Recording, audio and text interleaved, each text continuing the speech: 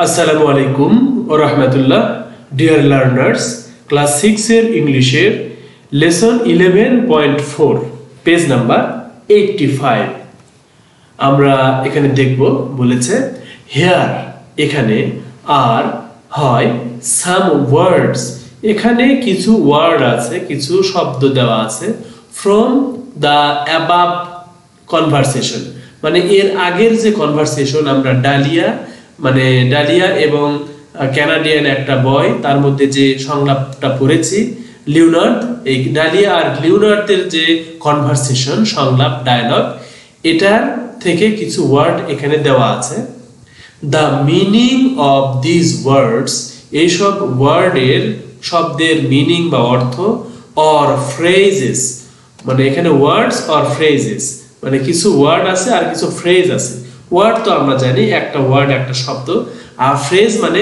কয়েকটা শব্দ মিলে যখন একটা অর্থ দেয় সেটা হলো ফ্রেজ যেমন ইন ফ্রন্ট অফ তিনটা মিলে এর অর্থ হলো সামনে তাহলে এইরকম কয়েকটা ওয়ার্ড মিলে যখন একটা অর্থ দিবে তখন সেটাকে আমরা ফ্রেজ বলবো তাহলে এরকম কিছু ওয়ার্ডস দেওয়া আছে আর কিছু ফ্রেজেস দেওয়া আছে আর গিভেন বিলো নিচে দেওয়া আছে উইথ অল্টারনেটিভস অল্টারনেটিভ সহ মানে সঠিক উত্তর তো আছে এবং তার ব্যতিক্রমও কিছু দেওয়া আছে অল্টারনেটিভ ব্যতিক্রম চুজ তোমরা চয়েস করো পছন্দ করো বেছে নাও দা বেস্ট অ্যানসার সবচেয়ে উত্তম যে অ্যানসার বা উত্তম উত্তরটি বেছে নাও among the four মানে যে চারটা অ্যানসার দেওয়া আছে অপশন দেওয়া আছে তার মধ্যে কোন অপশনটা সবচেয়ে বেস্ট হবে মানে সর্বোত্তম হবে অতি উত্তম হবে সেটাতে কি করবে বেছে নাও তো সেই ক্ষেত্রে তোমরা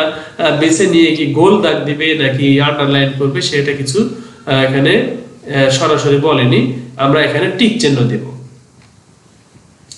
তাহলে আমরা এ নম্বরে বলেছে যে I find it interesting আমি খুঁজি আমি খুঁজে পাই এটাকে ইন্টারেস্টিং মানে মজার তার মানে আমি এর মধ্যে মজা খুঁজে পাই the way you address যেভাবে তোমরা অ্যাড্রেস করো সম্বোধন করো the people মানুষদেরকে you meet মানে যেসব মানুষদের সাথে তোমরা অ্যাড্রেস করো এটার মধ্যে আমি কি করি ইন্টারেস্টিং একটা মজার একটা বিষয় খুঁজে পাই here the underlined word means এখানে এই যে আন্ডারলাইন ওয়ার্ড যেটা find it interesting এটার আমরা মিনিং খুঁজবো আন্ডারলাইন্ড ওয়ার্ড এর নিচে দেখো আন্ডারলাইন করা আছে নিচে দাগ দেওয়া আছে আন্ডার মানে নিচে লাইন মানে এরকম একটা রেখা তার মানে যে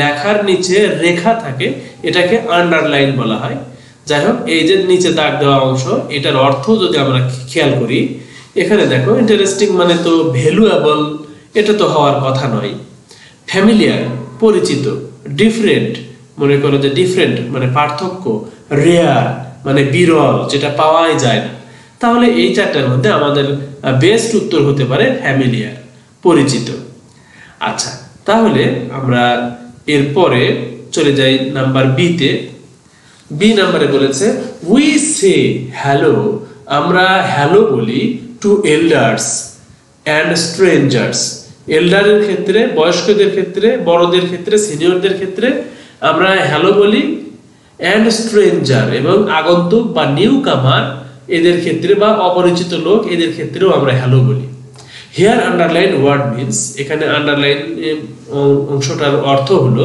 স্ট্রেঞ্জার মানে এল্ডারলি পারসন নয় এটা কিন্তু এল্ডারলি পারসন মানে বয়স্ক লোক বা বড় লোক সিনিয়র পারসন ইয়ঙ্গার্স মানে ছোট সিনিয়র্স মানে বড় আননোন পারসন অচেনা মানুষ তাহলে স্ট্রেঞ্জার মানেও অচেনা মানুষ আননোন পারসন মানেও অচেনা মানুষ সুতরাং আমাদের প্রথম তিনটা বাদ দিয়ে আমরা একদম 4 নম্বরে এটাতে আমরা টিক চিহ্ন দেব এরপরে নাম্বার সি উই হ্যাভ আমাদের আছে কালচারাল ডিফারেন্সেস সংস্কৃতিগত পার্থক্য রয়েছে around the world সারা পৃথিবী জুড়ে পৃথিবী ব্যাপী here underlined word means দেখো এখানে কোনো আন্ডারলাইন ওয়ার্ড দেওয়া নাই তাহলে আমরা তোমাদের বইয়ে দেওয়া থাকলেও থাকতে পারে এখানে আমরা পাচ্ছি না তাহলে এখানে আমরা একটা আন্ডারলাইন ওয়ার্ড দিয়ে দেই এইটাতেই কেন দিলাম, কারণ এইটার অর্থই নিচে দেওয়া আছে, কালচারাল ডিফারেন্সেস। তাহলে এইটার অর্থ দেখো কার সাথে মিলে, এক্সচেঞ্জ মানে কি করা, বিনিময় করা, চেঞ্জ করা, একজনের সাথে আরেকজনের পরিবর্তন করা, বিনিময় করা, এক্সচেঞ্জ। চয়েস মানে আমরা জানি পছন্দ করা। ভ্যারাইটিস, ভ্যারাইটিস মানে বিভিন্নতা। তাহলে আমরা এই ভ্যারাইটির সাথে কালচারাল ডিফারেন্সেস খুঁজে পাই। আর প্র্যাকটিস মানে তো চর্চা করা, অনুশীলন করা, প্র্যাকটিস করা, এটাও বাদ। তাহলে আমরা প্রথম দুটা বাদ দিয়ে আমরা 3 নম্বরে ভ্যারাইটিস, এটার সাথে আমরা কিন্তু মিল খুঁজে পাচ্ছি, এই কালচারাল ডিফারেন্সেস। কালচারাল ডিফারেন্স সংস্কৃতিগত পার্থক্য, আর ভ্যারাইটিও মানে কিন্তু বিভিন্ন ধরনের পার্থক্য। আচ্ছা, তোমরা কিন্তু বিভিন্ন বাজারে গিয়ে খেয়াল করবে যে ভ্যারাইটি স্টোর, ভ্যারাইটি স্টোর এরকম লেখা থাকে। তাহলে এই ভ্যারাইটি মানে মনে করো যে একটা অর্থ হলো বিভিন্ন রকম, আর আরেকটা হলো পার্থক্য। তাহলে একটা অর্থ হলো ভ্যারাইটির, একটা অর্থ হলো পার্থক্য, আর কালচারাল ডিফারেন্স মানেও পার্থক্য। তাহলে আমরা এই এখান থেকে নাম্বার এটা 9 11, এটা 9 10 11, এই 11 নাম্বারে আমরা টিক দেব। এরপরে আমরা ডি নাম্বার দেখি। উই ইউজুয়ালি সে, আমরা সাধারণত বলি নো ডিরেক্টলি, আমরা সাধারণত নো সরাসরি বলি। হিয়ার আন্ডারলাইন ওয়ার্ড মিন্স, এখানেও আন্ডারলাইন ওয়ার্ড দেওয়াই নাই, এখানে বাদ পড়ে গেছে, মানে প্রিন্টে এটা মনে করো যে টাইপিং এ মিস্টেক হয়েছে। আমরা ডিরেক্টলি এখানে মনে করো যে আন্ডারলাইন আছে। তাহলে ডিরেক্টলি মানে সরাসরি, পার্সোনালি মানে ব্যক্তিগতভাবে, তাহলে মিলল না অর্থ। সিম্পলি মানে সহজ সরল ভাবে, এটাও মিলল না। স্ট্রেটলি, স্ট্রেট মানে কিন্তু সরাসরি, সোজাসুজি। স্ট্রেট লাইন মানে সরল রেখা, তার মানে সোজা, তার মানে ডাইরেক্ট। তার মানে আমরা এই 15 নাম্বার এটার সাথে আমরা কিন্তু ডিরেক্টলি মিনিং খুঁজে পাচ্ছি, আমরা এখানে টিক চিহ্ন দেব। আর লেটলি মানে বিলম্ব করে, এটার সাথে তো ডিরেক্টলির অর্থ মিলে না। Number E, I used to think, আমি ভাবতাম, দ্যাট যে এভরিওয়ান গ্রিটস, প্রত্যেকেই গ্রিট করে, অভিবাদন করে, দ্য ওয়ে উই ডু, আমরা যেভাবে মানে অভিবাদন করি, গ্রিটিং করি, আমার ধারণা ছিল সবাই এইভাবেই গ্রিটিং করে, অভিবাদন করে। হিয়ার আন্ডারলাইন ওয়ার্ড মিন্স, এখানে এই আন্ডারলাইন ওয়ার্ড, এখানে অবশ্য আন্ডারলাইন ওয়ার্ড নয়, এটা হলো একটা ফ্রেজ। আন্ডারলাইন ফ্রেজ মিন্স হলে ভালো হতো, যেহেতু এটা কিন্তু একটা ওয়ার্ড নয়, এটা হলো একটা ফ্রেজ। আর অবশ্য প্রশ্নে বলেই দিয়েছে যে আন্ডারলাইন ওয়ার্ডও হতে পারে, ফ্রেজও হতে পারে। যাই হোক, এই অংশটার অর্থ হলো ইউজ টু আমরা কখন ব্যবহার করি, অতীতকালে কোনো অভ্যাস, এটা বোঝানোর জন্য আমরা ইউজ টু ব্যবহার করি। মনে করো যদি আমরা এইরকম কথা বলি যে I use to swim in the river, তাহলে আমি নদীতে সাঁতার কাটতাম, অতীতকালের অভ্যাস।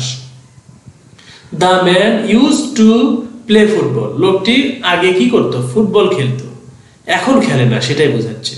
তাহলে অতীতকালের অভ্যাস বোঝাতে ইউজ টু ব্যবহার করা হয়। এটা মনে রেখে আমরা অপশনগুলো খুঁজে বের করি।